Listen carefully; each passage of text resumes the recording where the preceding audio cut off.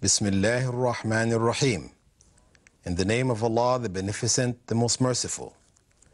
I would like to welcome you. Assalamu alaikum wa rahmatullahi wa barakatuh. May Allah's peace and blessings be upon you. And with that welcome, I introduce you to another in the series, Understanding Islam. And in this segment, we will be continuing with the concepts which we developed in the earlier segments, which had to do with the particular features about Islam which prove that Islam, in fact, is the true religion of God. In the earlier segments, we looked at the name of Islam, we looked at the concept of God in Islam, we looked at the concept of worship in Islam, we also looked at the universality of Islam. In this segment, we're continuing on from the concept of the universality, that Islam is something attainable by anyone, anywhere. The question arises, if the foundation of belief in Islam is that belief in God, and a correct belief in God, we said, then how can people find God? If they're born in environments where people may be their families or their society may be worshiping idols or trees or planets or people or whatever, how does a person through all that find God? Well, what Islam teaches, as is clearly stated in the Quran, in the 7th chapter, known as Al-A'raf, verses 172 and 173, God says in the Quran that when He created Adam, He took from Adam all of Adam's descendants. This is in the spiritual form.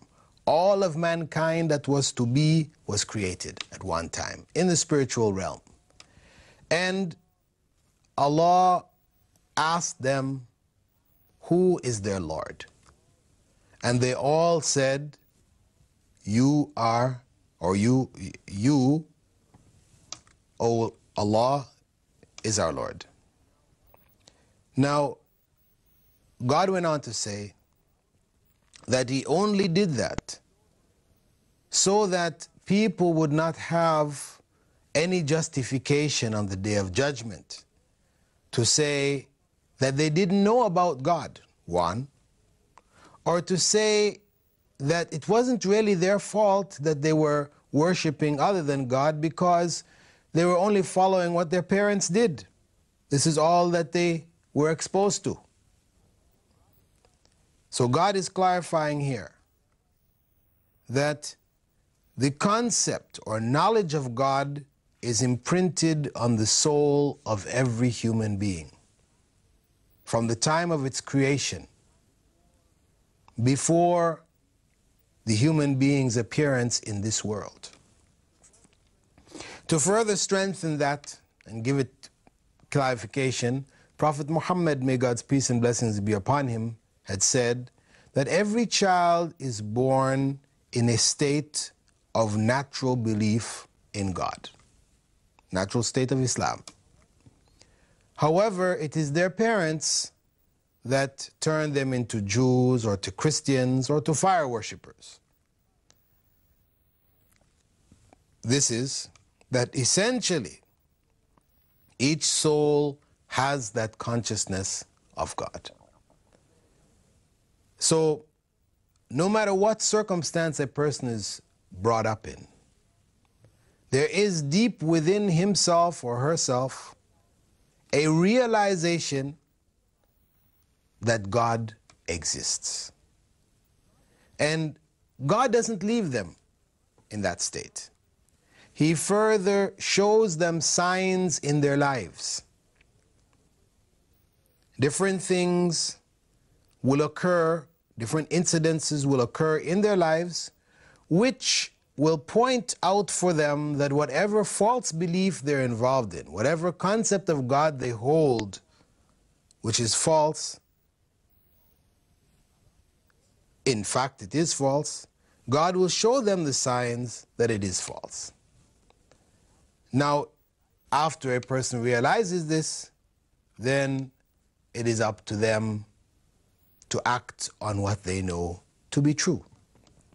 For example, if we were to take the case of a young man brought up in the middle of the jungles of South America. In his tribe, they worship an idol.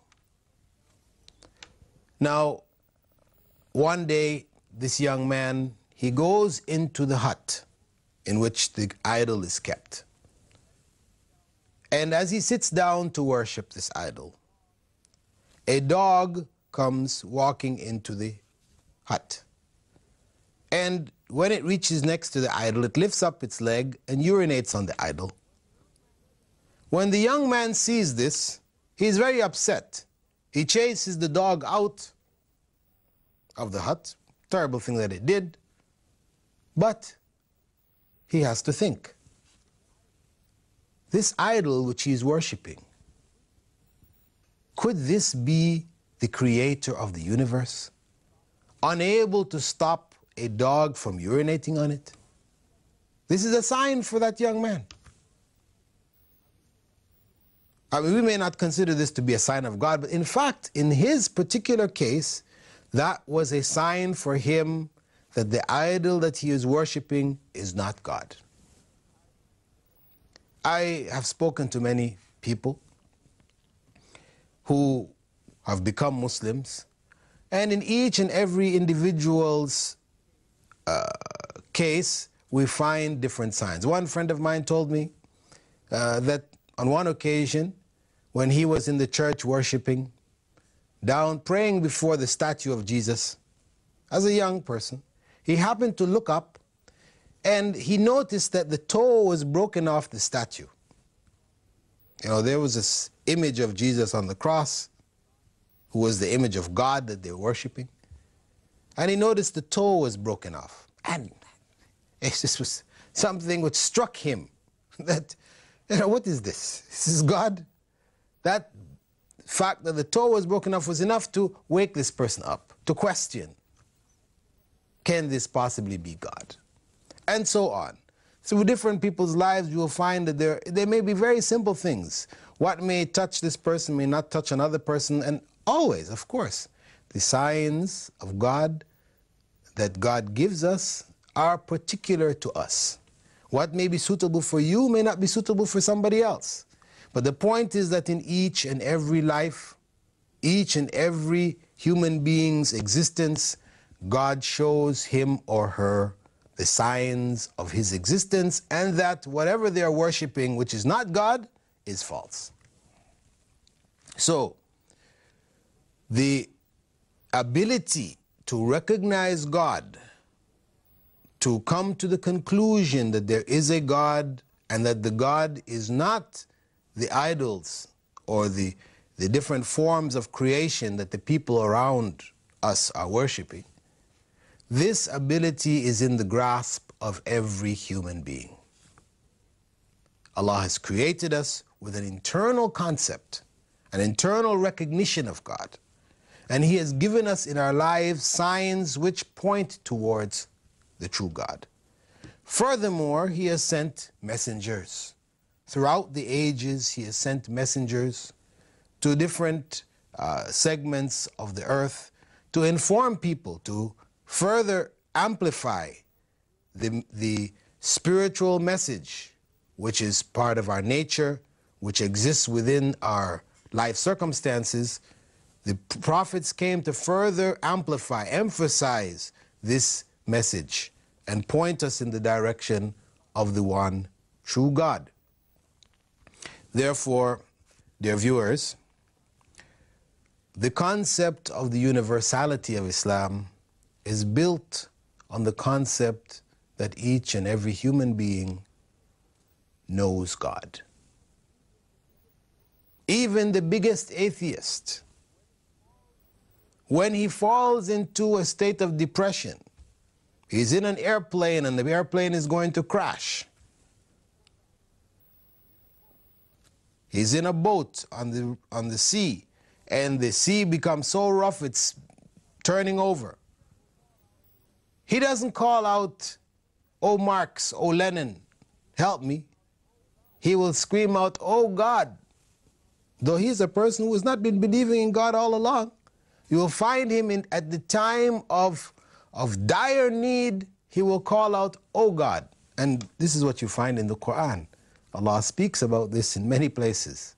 That these, the worst of believers, they deny God outwardly, but they recognize Him within their own souls. And when they find themselves in states of calamity, they call out to Him. However, once the calamity is removed, then they forget God again. This is the ongoing process. However, as we pointed out, each and every soul has that consciousness. And it is the environment which seeks to distort that consciousness. So it is only for each and every one of us to look within ourselves, to reflect within ourselves, to accept the signs of God when they come to us in this life, and to follow the truth, to follow the correct path to God. With that, dear viewers, I'd like to thank you for being with us in this segment of the program, Understanding Islam. And I hope that the ideas that we are trying to share with you are ones which are comprehensible, you can understand and appreciate. And I hope, inshallah, God willing, that you will continue to follow the remainder of the segments of this program. And before closing, I would like to remind you to write in if you have any questions or suggestions to Understanding Islam, Sharjah TV, P.O. Box 111, Sharjah, to me, Dr. Bilal Philips. And with that, I would like to bid you farewell now. Assalamu alaikum wa rahmatullahi wa barakatuh.